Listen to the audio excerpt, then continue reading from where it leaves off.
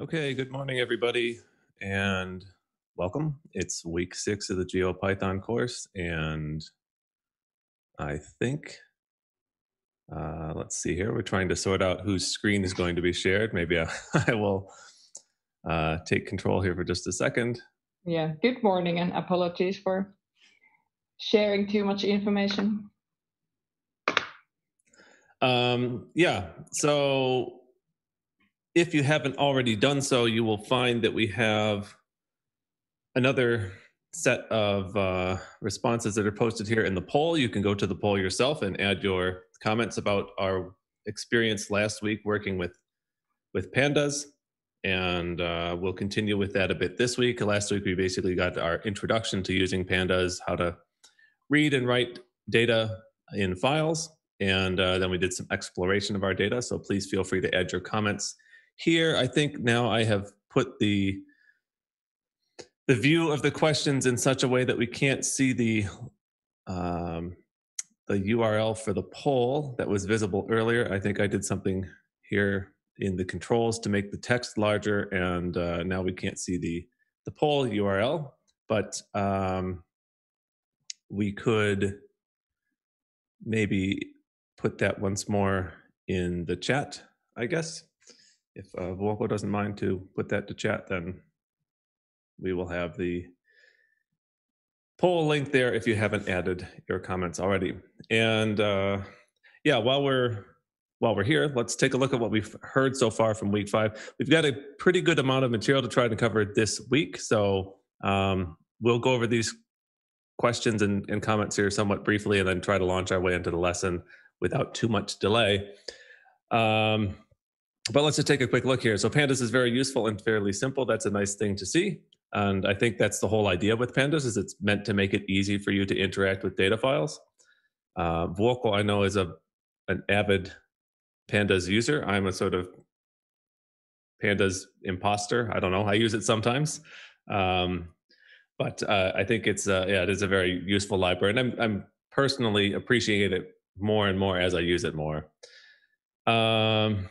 It looks like there was a question here more specifically about trying to figure out an issue related to the number of unique stations in the data frame, and that it would be useful to have the right answers to the questions in the exercises, so you know when you have something right.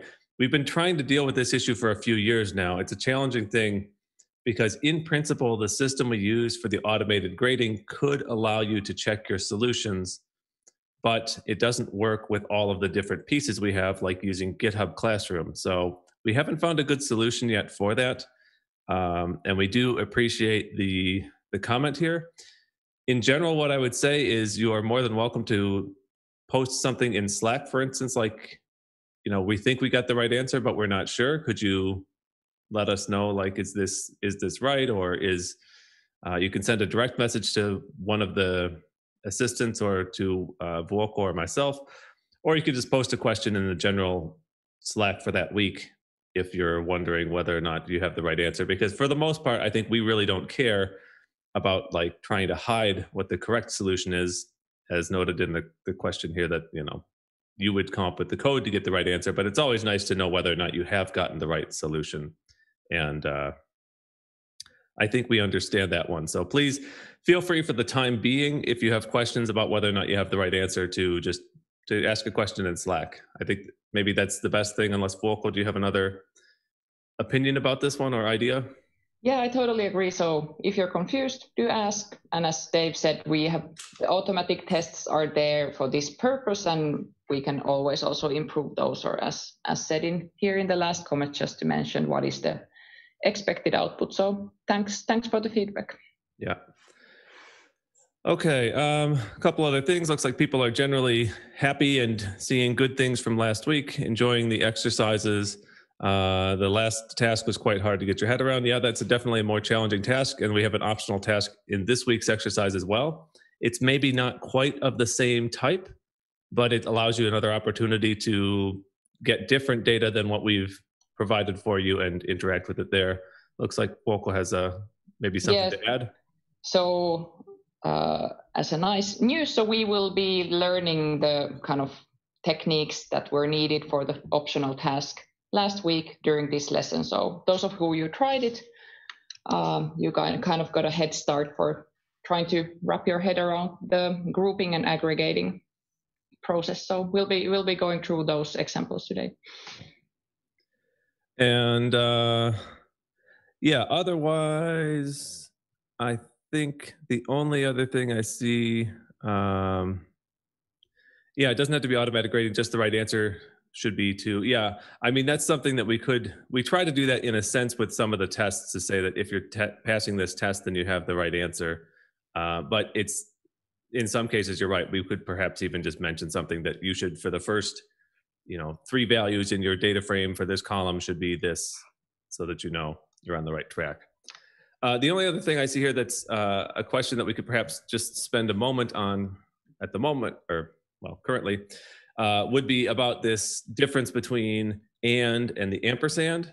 So we have this difference between these two different ways of having multiple conditions, and why does Pandas only use ampersand?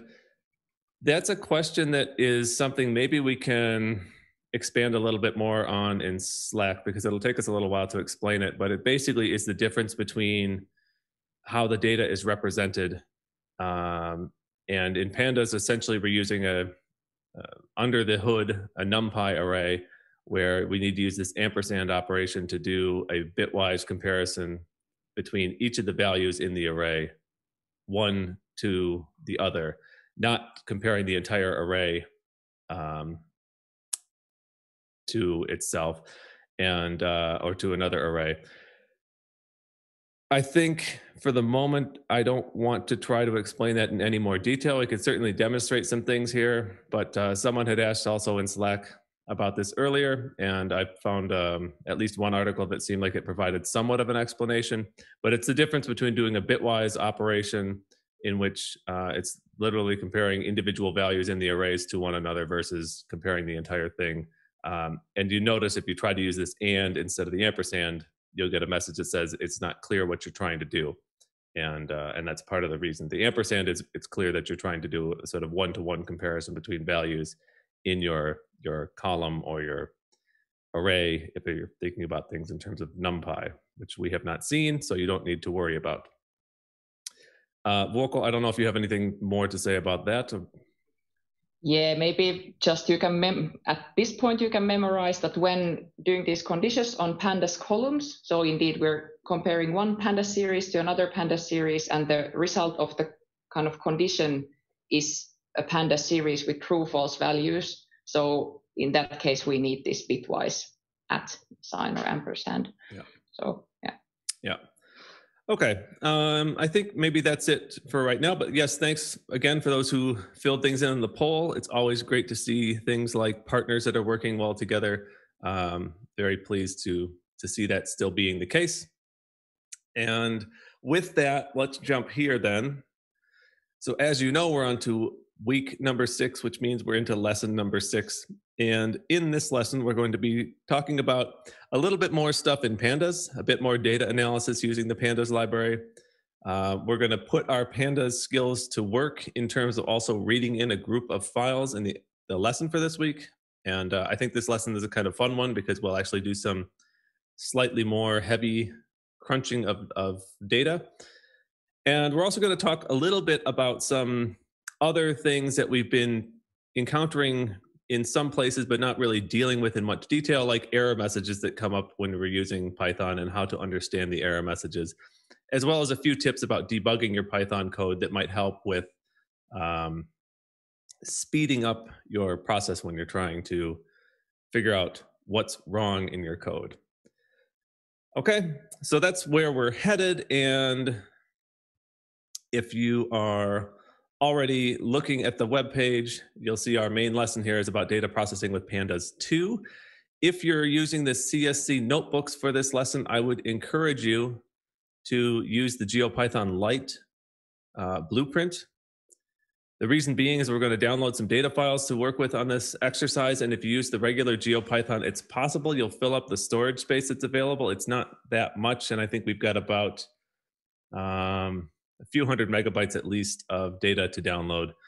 And I do recall last year that people filled up their space in the Geo-Python instances. But if you use the Geo-Python Lite, you should be okay, because essentially there's nothing hardly at all there to begin with.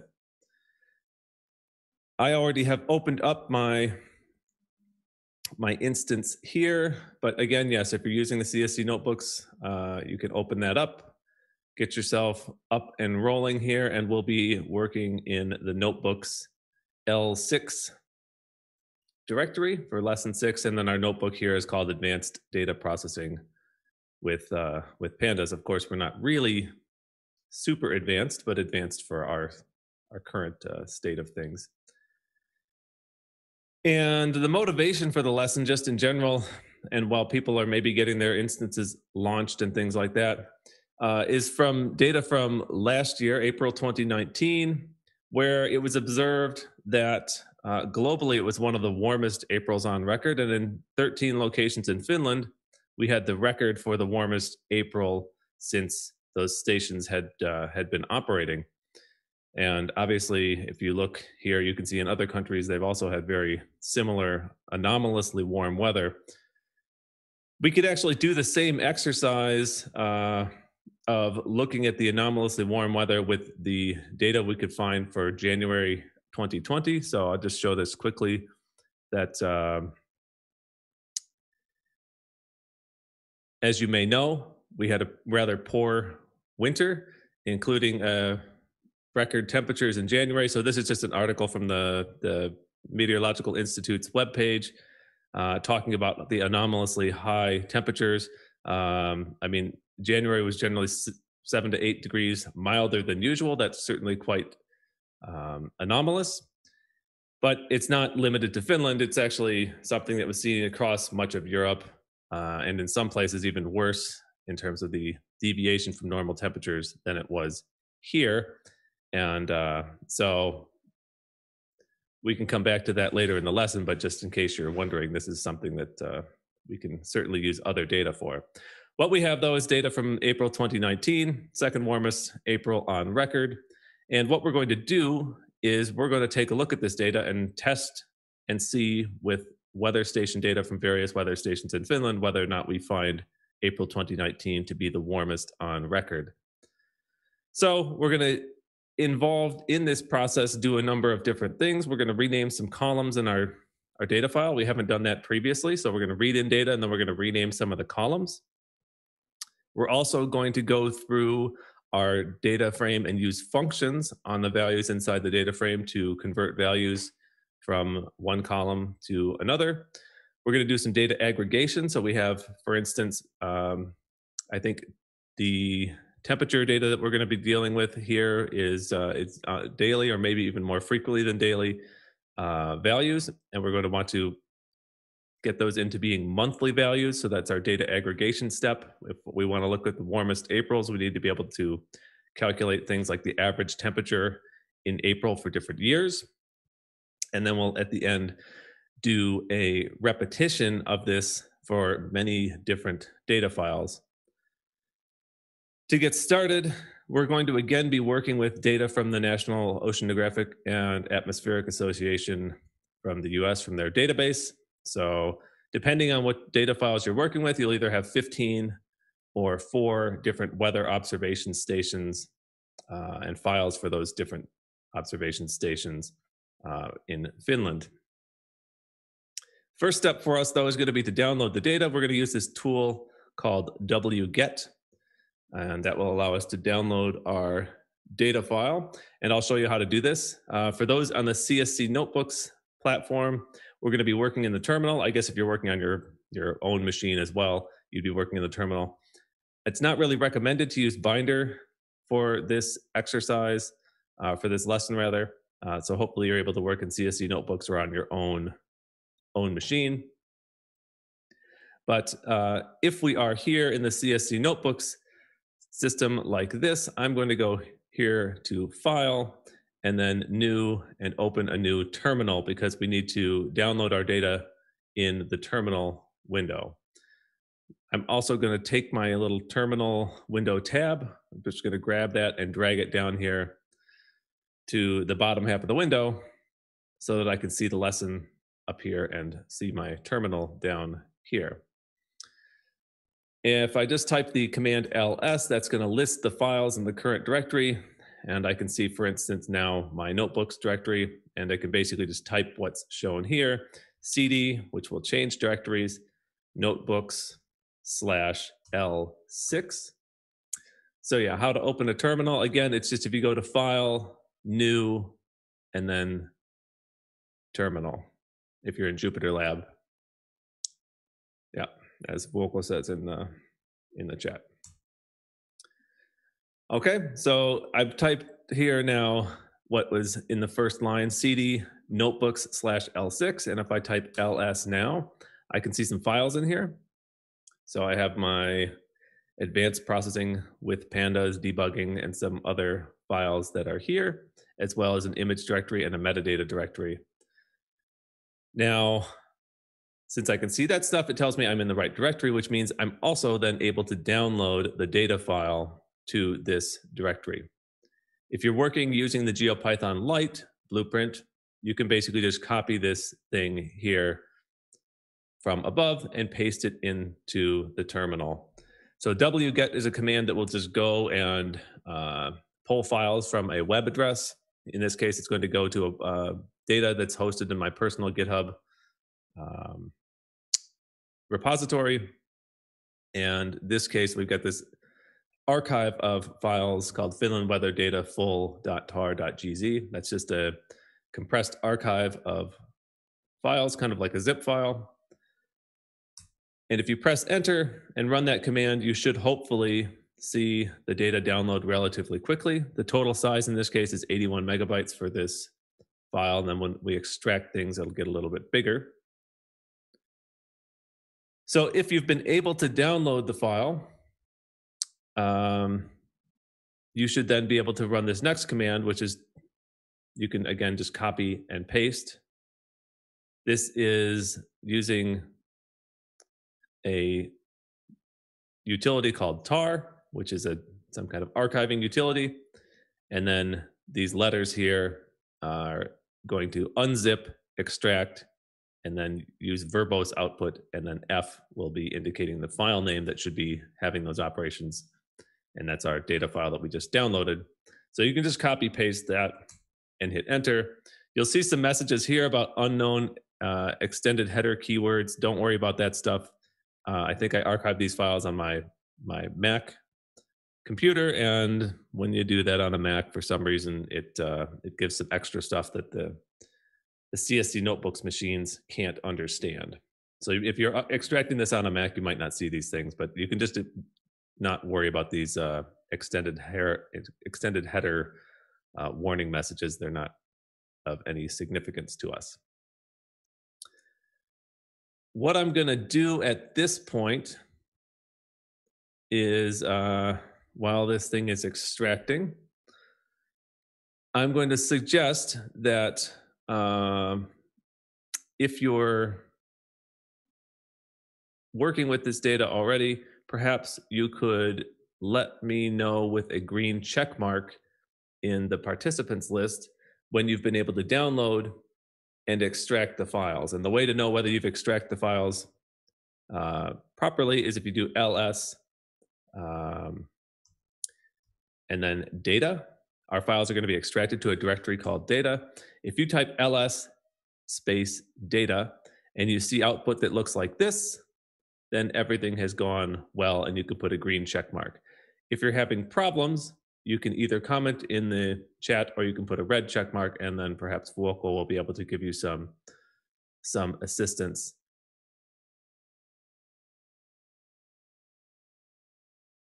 So now I'll just say a little bit about the data files that we have. There's a number of files that we've downloaded, including metadata about these data files. So in most cases, you will have downloaded 15 stations worth of weather data. And we'll have here, for instance, in this data file that I can click on here, This is our metadata that describes which stations we have. I think, unfortunately, maybe I can hide this file browser thing. Just click on the little file browser if you also want to hide that. Makes it easier for us to read. But here you can see the 15 stations we're working with that are kind of all across Finland, including stations up in Lapland, but also stations like the Turku and, of course, some also from Helsinki-Vantaa. So we have 15 different stations. You can see latitude, longitude, and elevation of the stations here. So this is one of our metadata files, just tells us which stations we have and gives us some basic information about them. Another one of our data files here is detailing the information. It's essentially, I think, like an inventory of the data that we have downloaded. So for instance, for the Sodankylä station, we have data starting in 1917. And I believe then every one of the numbers in the columns here is the number of observations. In this case, it would be number of temperature observations for each month. So it should be January, February, March, April, May, June, July, August, September, October, November, December. Yep, there's our 12 months. And of course, you can see, for instance, in 1917 that the number of observations we have is smaller than it is later on. And this number of observations tends to grow with most stations, where now there's something like 740 observations per month. But this is a nice way for us to see overall how much data we have. And you can also then easily identify cases where, for instance, in Kuusamo, we had data from 1909 to 1915, and then a pretty big hiatus. And then we start to get more data starting in 1957. So this inventory tells us essentially how much data we have overall. And if you scroll down through it, you can see for each one of the stations what kind of data we have. Oops. And I don't need to save my changes. Finally, there's a data description. So this is a metadata file that's probably the most common thing that you're going to want to take a look at. And that is telling us something about the different weather conditions. I don't know, for instance, here, if I scroll up to the top, this is telling us about what each column in our data file contains, and an explanation of what these different things mean. So alt means altimeter setting in inches to the nearest hundredth, whatever the weather observation data is that we need. So we would know that then the SD column is the snow depth in inches. And then you can see for certain things, there may be some additional data, for instance, numbers that are used to represent various weather conditions. So that's our metadata. If we look at one of the data files itself, a data file that would be here, I think, I don't know which station this is for, but here's the first 5 lines of one of the data files, where we can see, for instance, here's some basic information identifying the station. Here's something about the time at which the observation is collected. So this is 1906, in the 1st of January at 6 o'clock in the morning. And then for the various columns we have here, things like temp, that's hopefully one that looks familiar, for the temperature that was measured in that data file. So we're going to develop our set of steps to look through multiple stations by working with a single data file first. And in order to do that, of course, we're going to be working with Pandas, so we need to import Pandas. And we can do that with import Pandas as PD. I'm going to go ahead and drag my terminal window back up to the top bar here, so it's out of the way. And import Pandas as PD, run that cell, that'll import our Pandas library. We're going to take a look at one of these data files, 029440. So this is Tampere-Pirkkala, is the station we're working with. And we're going to read this data file in, but you may have already noticed, looking at the format of the data, that this is a little bit of a funky data format. For one thing, we don't have comma-separated values here. We have spaces between our columns. In some cases, there's one space. In some cases, there are several spaces. So this data file is a little bit harder for us to read in.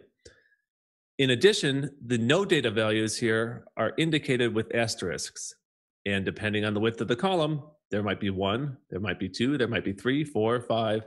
I think as many as maybe 6 asterisks that would indicate missing data. We're going to have to handle that when we read in our data file.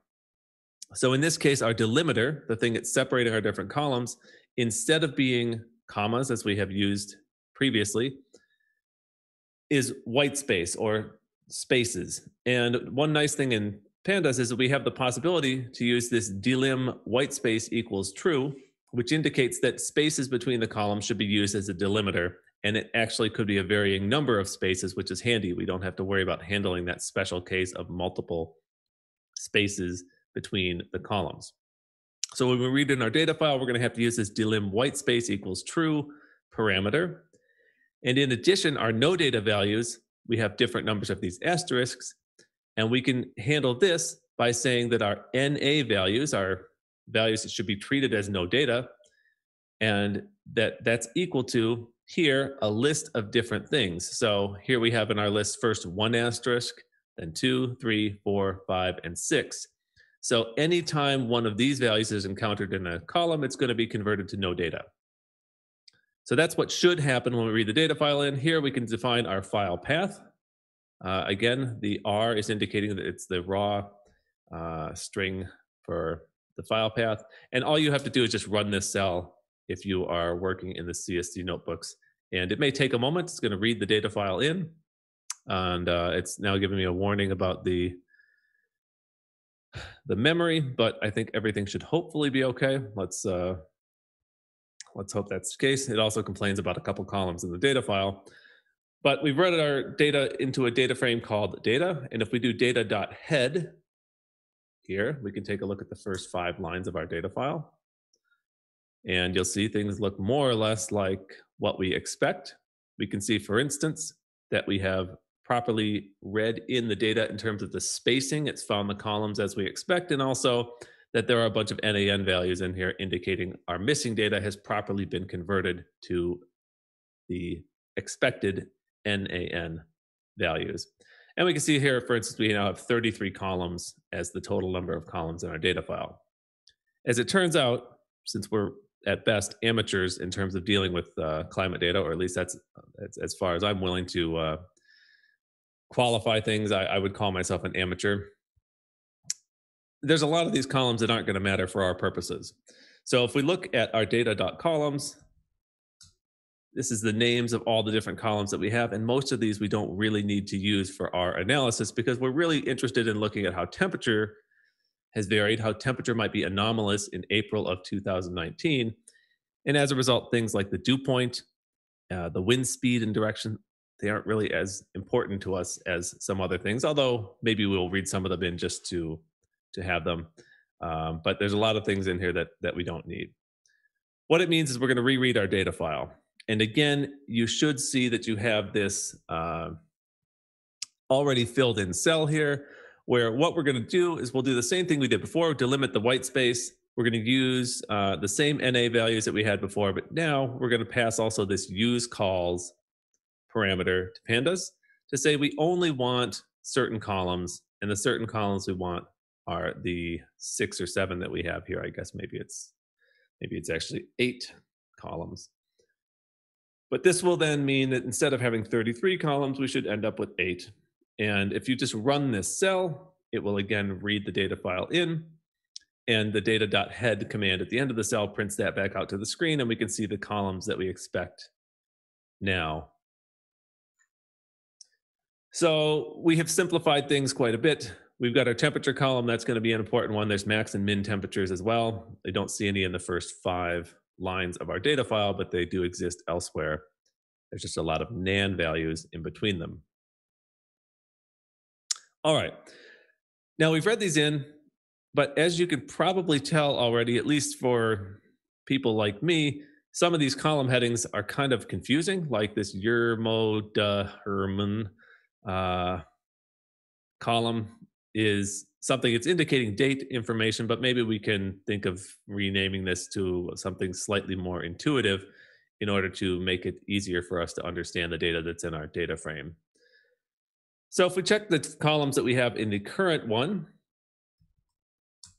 Again, we have only these 8.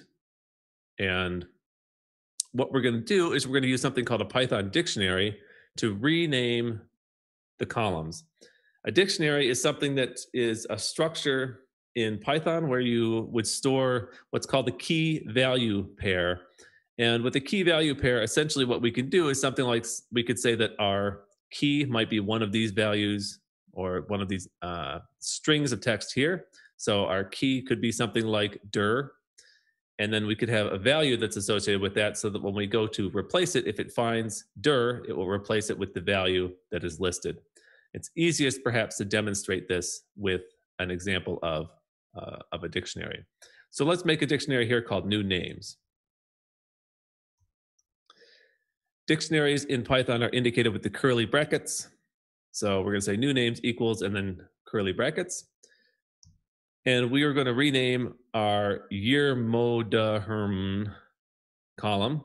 So that's YR-mo-da-herm. In case you haven't figured it out already, this is year, month, day, hour, minute.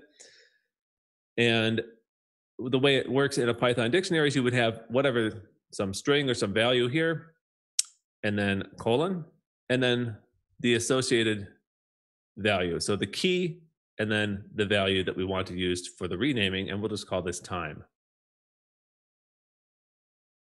Now, just like we could do, for instance, in a Python list, we can do more than one of these key value pairs in a single dictionary. So we could also do SPD and rename that to be speed. And also, finally, we could rename Gus to Gust. So this is our dictionary, has 3 different entries in it, and the key and values that are associated with them are defined with these colon characters. And then if we just add down here our variable that we've just created, our dictionary new names, we can run this cell, and we see basically the output that we just entered. Looks very similar. And if we check the type of new underscore names, you'll see that it's a dict. So this is a Python dictionary. And these dictionaries can be really useful for lots of different purposes, but essentially normally what you're doing is you want to substitute some value with another value, and it's an easy way to do that kind of thing. So let's change the names of these columns, and we can do that using a Pandas method called rename. So we can say, for instance, here, data equals data.rename. And then we give the parameter columns equals new underscore names. So columns is expecting a dictionary with key value pairs for things in here where the key should be some existing column name in the data frame, and the value that's associated with it would be the new name that's going to be used when this rename operation happens. So if we run this column, you can see that it's going to print out our data.columns at the end of the cell here. And now we see USAF, time, dir, speed, gust, temp, max, min. That's good. So our rename operation appears to have properly been implemented, and it's now made our data frame slightly easier to understand. Speaking of understanding, now it's your turn to do a little bit more practice here with the rename operation. So what you can do here is we're going to rename the column temp to be tempf. Why are we doing that? Well, as you can imagine, we've got temperatures in Fahrenheit again, and we'd like to convert those to temperatures in Celsius. And it's going to be perhaps a bit more clear to us as users if our temp column is called tempf to indicate the temperatures in Fahrenheit. In addition, we can rename this USAF to be station number. This is an identifier of the station number, and we can make that a little bit more clear by doing that rename operation as well. So here you've got an opportunity in this box to do this renaming of the other additional 2 columns, and I'll go ahead and clear the check marks away. Once you've finished with this check your understanding operation, renaming these extra columns, you can put a green check mark. And once we get a sufficient number of those, we will continue on with the lesson.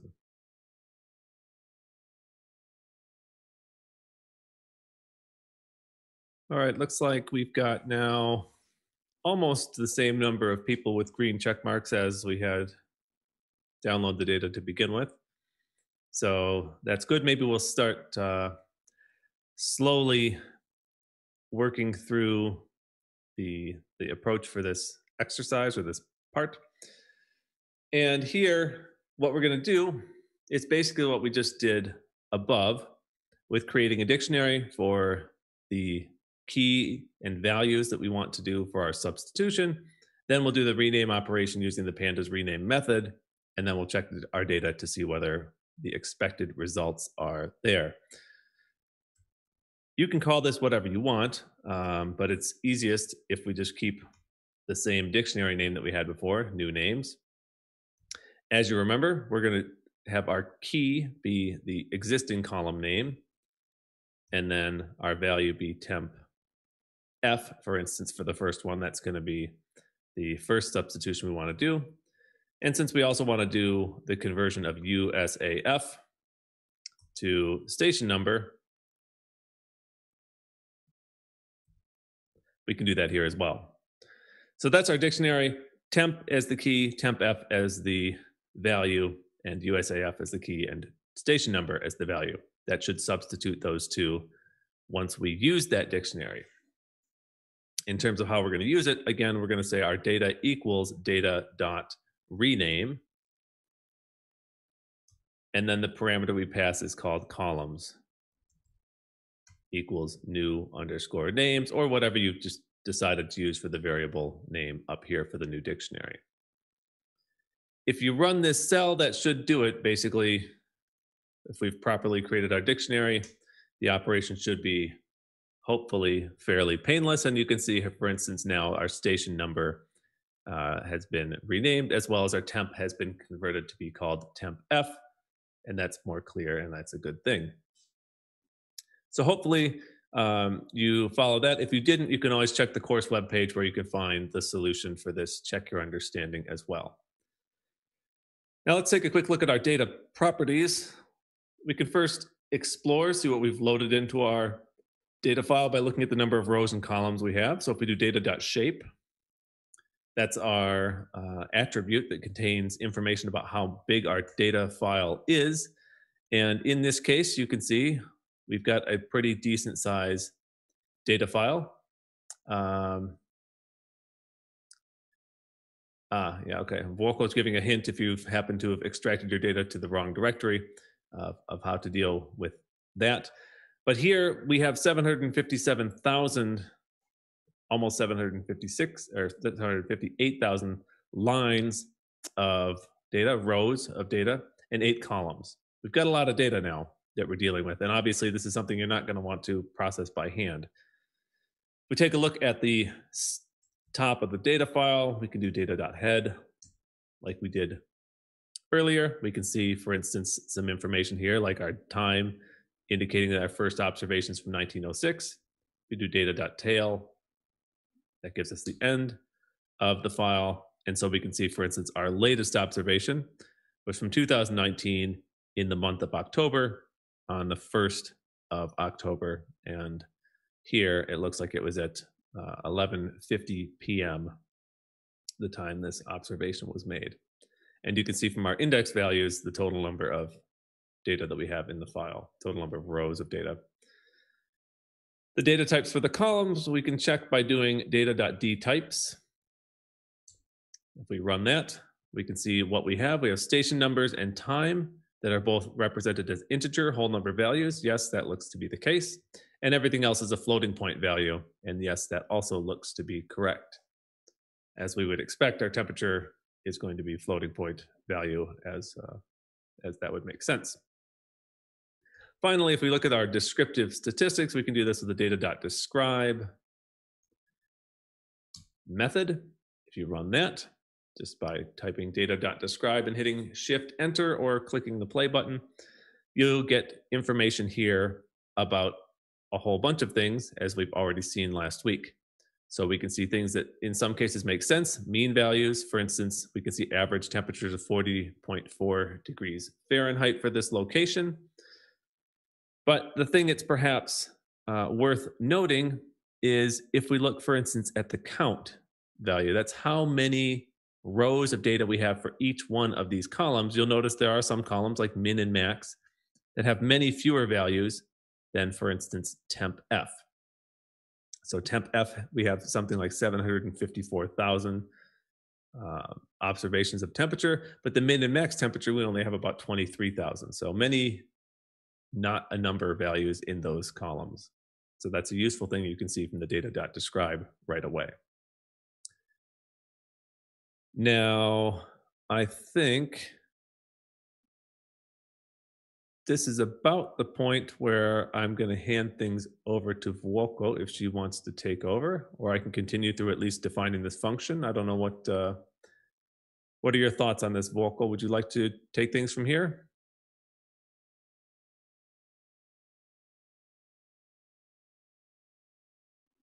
Okay, I'm going to go ahead with the function still, as noted in chat.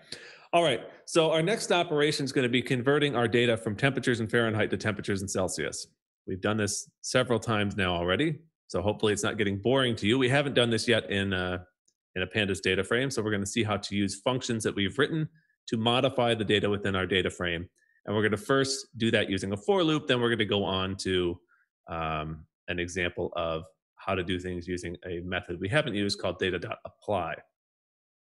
First thing we need to do is define our function for converting our values from Fahrenheit to Celsius. You can do that here quite easily by just running this cell, and you've already created this function in the past, so we really don't need to spend a great deal of time talking about how it operates. Essentially, all we do is take in some temperature, and we calculate a converted temperature and return that value from the function. All you have to do is run the cell. Just to make sure everything looks good, we can take our function, far to Celsius, give it some value that we know, like 32 degrees Fahrenheit. That's the temperature at which water should freeze. And we know that in Celsius, that should be 0. And if we run our function with that value of 32, we get the expected value of 0. So that's good news. It looks like the function's working. If you wanted to, you could also run it with 212 degrees, and you should get 100 degrees for the Celsius temperature, in that case being the boiling point of water at sea level. And last thing we can do here before we proceed is just to do data.head once more, just to see what our data frame looks like at the moment. Now, what we're going to do at this stage is going to show you two different methods for how you can use a function and go through and use that function to convert values in your data frame from, or basically to be applied to some values in your data frame, in our case, converting from temperature in Fahrenheit to temperature in Celsius. The first method is going to use something called iter rows, which will go kind of row by row through doing some calculation. The second method uses a method in Pandas called apply. And we'll show you this first one iterating over the rows just for the sake of seeing the simple case of going row by row and how you would do something if you want to do it really on a row by row basis. But this is slow and it's generally not recommended. So the apply that we show after this is going to be more useful and more something that's encouraged more by the Pandas user community. And maybe that would be a good thing to just know about this iter rows, but that using apply is the better way to go. I will ask once again, Vuoko, do you want to take things from here, or shall I go through iterating over the rows? Well, I can also do it if you're not prepared for it. But yeah. It doesn't matter. I mean, Yeah. I can hand things off with apply, so you can look like the superstar who knows how to do the fast way and how to do things in a smart way. Yeah. Go ahead while you're ready. I'll show the bad example. Okay, so what we have here is a method that's going to allow us to go through row by row and do something. So we could use it to apply a function. We could do it to do other things as well. But essentially what we're going to have is a for loop for each row. And with our for loop, this data.iter_rows, as you can see here already, is going to access the data from a single row, and it'll give us the data from that row as a variable called row. It's actually going to be a Pandas series. And then the index for that row will also be returned from this iter_rows function. So we have both the index and the data for that row in our for loop. And so we're able to access both of those things at once. If, for instance, you just run this cell, you'll see that the index 0 has, in this case, a value of tempf. So in our for loop, we're printing out index and then the value of idx. That's our index equal to 0. Then we print out tempf. And then we have here our row. Remember, this is a Pandas series with the data for this row. And then it says temp_f. That's just the value from that row that we want to look at. And you can see, for instance, 27 degrees. We look back up here at our first line of our file. Sure enough, the index is 0, and the temperature for that first line is 27 degrees as expected. There's also then here something we haven't seen before. It's a break. And this break statement is something that just says when you encounter this point either in a for loop or in something like a conditional statement, just bail out from what you're doing in the for loop and stop. So rather than iterating through every single one of the rows that we have here, the break statement allows us to just do this once, check that things are giving us the output we expect, and then stop. That's a handy thing to be able to do, especially if you're going to have a data file with something like more than 700,000 lines of output. You want to perhaps check and see that things work for a single case before proceeding through doing all of the different cases. All right, now let's move on to how we can use this for the example we want to look at here, which is to fill in the column of temperatures in Celsius. The first thing we're going to do for this operation when we want to use the iter_rows method, actually, you know what, before we do that, let me just do one thing here. I'm just going to add an extra cell just to show you that if we look at the output from what row is after our for loop has gone through here the first time, you can see that this is a Pandas series with all the different values for the different columns listed here in the series. So that's why we can access row tempf and get our temperature of 27 degrees that way. We could get anything else we wanted as well for that single row in that way. So the row will contain all the values for that row of data. And yeah, as that was just explained, what we need to do now if we're going to create a column of values that includes this temperature in Celsius is we can first start by just creating an empty column of zeros for the temp C variable that we'll use to store our temperature in Celsius. So we can just do data and then, temp C in quotation marks. That's our new column name. And we're going to set all the values in that new column to be equal to 0. And yeah, Volko is already giving you kind of heads up that the next operation is going to be a little bit slow when you run it. Don't worry about that. It takes maybe 10 seconds or something like that, possibly a little bit longer. It's not super bad. Actually, it's going to be longer with this bigger data file. But anyway, so we've created our empty column here called temp C that's just there as a place for us to be able to store our values of temperature Fahrenheit when it's converted.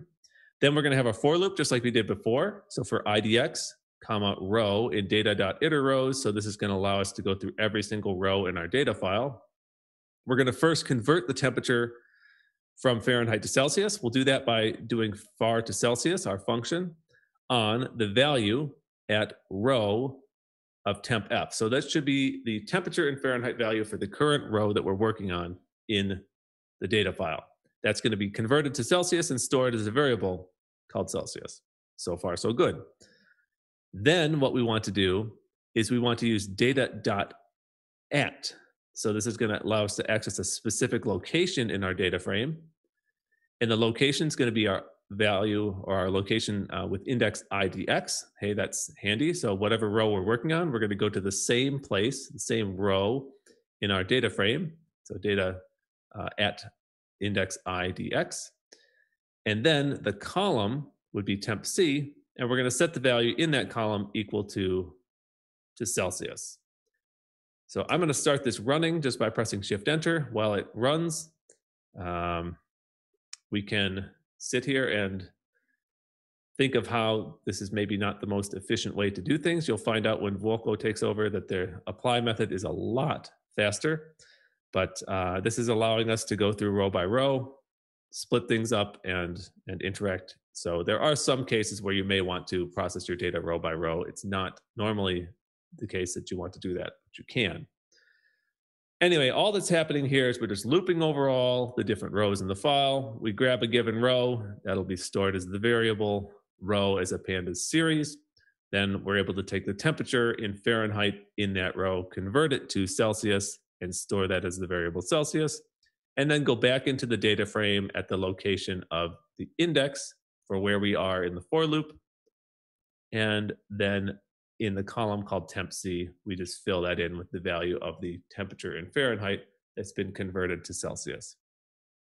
So this is now finished. It didn't take too long, but we can now just have a quick look at our data.head to see how things are looking. And now if we look, we have our temp F. And over here, we also have a column called temp C. And just taking a quick look at these numbers, the temperatures of 27 to 25, 26 degrees Fahrenheit are just slightly below freezing. And as expected, we have temperatures then in Celsius that look like they are compatible and also slightly below freezing. There's a little reminder here about using data.loc and data.at. In this case, we're using data.at because it's faster to access a specific row, but there are more than one possibility for doing this. If you need to get a single value in a data frame.at is the faster way to do that. And so that's the kind of general approach and perhaps the sort of slow approach for how to apply a function to our data, not using the apply method, but using this iter rows approach.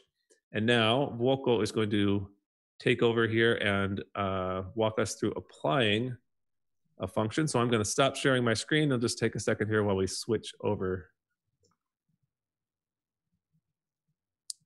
Or shall I continue sharing my screen? And yes, I can. I'm on it as long as I share the correct screen this time. Just a second. There we go. I hope you can see my Jupyter Lab and nothing else in here. So I'll take over from here. I'll go maybe for 10 minutes to wrap up this first section before we take a coffee break and then continue. So we now have applied the function row by row, as Dave now showed using these iter rows.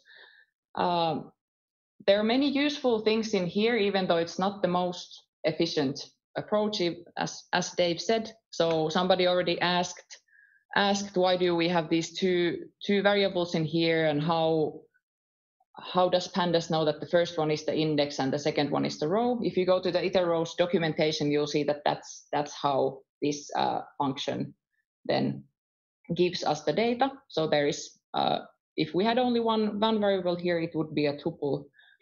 And then indeed we go to one row, apply the data, and then add it back to the original data frame. So if you understand what happens in this for loop, you basically understand quite well the structure of a Pandas data frame. So for that, data rows is a good tool for kind of breaking the process into pieces. But as Dave advertised, there are more advanced ways and more efficient ways of doing this, as we are now kind of, I wouldn't say that this is yet big data, but we have already rather large data files. And if it takes tens of minutes for us to wait for a function to be applied on each row in a data frame, so that costs time and is inefficient. So let's see how we can apply the function directly using this apply method. And using this, we could also then apply on each row as we did now, or apply column-wise things. Maybe we could want to quickly see the documentation of Pandas apply just to get the official definition. Let's see. So indeed, if we do dataframe.apply, we pass the name of a function as a parameter, and then we can define which way do we want to apply it. And this function that we pass, it can be an existing function from some library, or then it can be a self-defined function as we are doing in here. So we have this var2Celsius function in there. And if we want to repeat what we just did, so to create or convert these Fahrenheit temperatures, so we take that as the starting point, and then we apply the method. So var to Celsius, and here we pass the function name without the brackets. So in a way, what then happens here, at least how I think of it as a process, is that then Python does it in a more efficient way, that it takes this function, takes the value from this column, and then applies the function on each value that it finds in there, and then it returns us a series, which we can see here printed out, and everything works. So then we can store the output of this apply command to the temp-c column. So now we overwrite the results that we created using the iteros approach like this. Nothing should change, but as you can see, it now went in less than a second instead of being slowly. I think also with these kinds of iterative structures, then if we would, for example, print something out like we had in here, so if you would take out the break from here and print everything out, so that might be even still slower. So it's always good to test the process with a small example or small set of data. Okay, so furthermore, if you remember what columns we had in our data, so temp Fahrenheit was not the only Fahrenheit column. We also have these max and min columns that have Fahrenheit values, so we might want to apply the same function on several columns. And how to do that? We can take, again, a selection of the columns. Oops, now I have one too many of these. So a list of column names. We have, let's include temp F there. We can do it at the same time, and then minimum value, maximum value, and then apply var to Celsius. There we go. So now at the same time, we apply this function on values found in these columns. And then in a similar way, now you could imagine that we create a Kelvin conversion function and apply that, and so on and so forth. So just a little wrap up. This should be easy, but now your task would be to take basically what we did in here, apply the conversion function from Fahrenheit to Celsius on these columns, and then store the output to new columns, temp-c, min-c, and max-c. You should be able to do that with one line of code. So we will do this, and then let's see how much time it is if we take a break then or after the next topic. But please do the conversion, create new columns, store the output there, and let me know with the green check marks once you are done with that.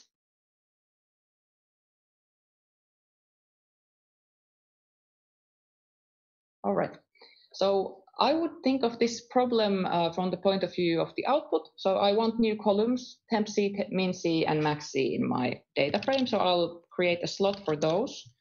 So data and then list of columns, temp C, min C, and then max C. Okay, now I have the structure in place. And then what values will be in there? So it will be the values from temp F, min F, max F, converted to Celsius. So then we have the same syntax as before, temp F, max. Case specific. I need to be now careful because the order matters here. If I'm doing it like this, and max. All right, and then convert it to from Fahrenheit to Celsius with our function. So Python will first run this one and create the converted values, a data frame, and then it will see that, okay, we want to assign the value of this data frame and these columns to these columns. And let's just double check we have the temperature, then minimum, and then maximum. Otherwise, we might overwrite wrong values. So that's how I would do it. And then we can check a bit more rows of the data. Well, there's not now. If we would, I'll just sort by sort values by min. Let's see if we have some. So here you can then see at least some values where there were values for the minimum. Did that now go correctly?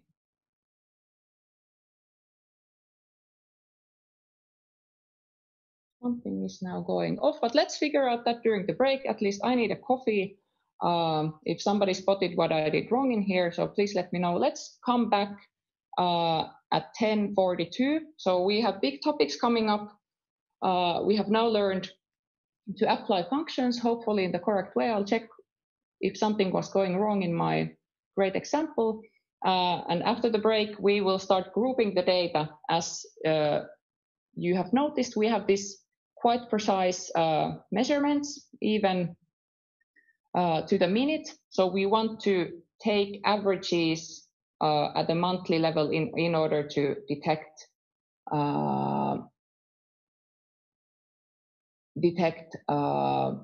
the monthly values.